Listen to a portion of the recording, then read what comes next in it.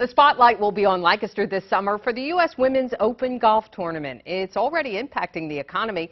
News 8's Lancaster reporter Caitlin Smith shows us an artist who received her largest order ever.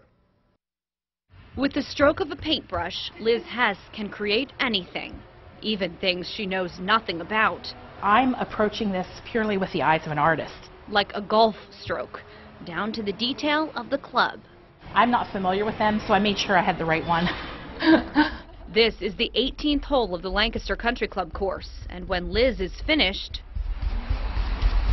each of the 156 golfers in the U.S. Women's Open will go home with a print. For them, it's a gift from the tournament. Now, I'm still working on the background. For Liz, it's a gig that will likely earn her more than $50,000. If I think too much about it, I think I'd get too nervous. There is one thing you'll notice in each and every one of Liz's paintings. This red umbrella, you see it here, you see it here. Well, a member of the Player Hospitality Committee for the golf tournament saw one on the golf course, and that's what got Liz this job. And with the umbrella, she thought of Liz, and the idea started to steamroll. A one-of-a-kind gift that's still missing one thing. And a caddy will be holding it over one of the golfers. In Lancaster, Caitlin Smith, News 8.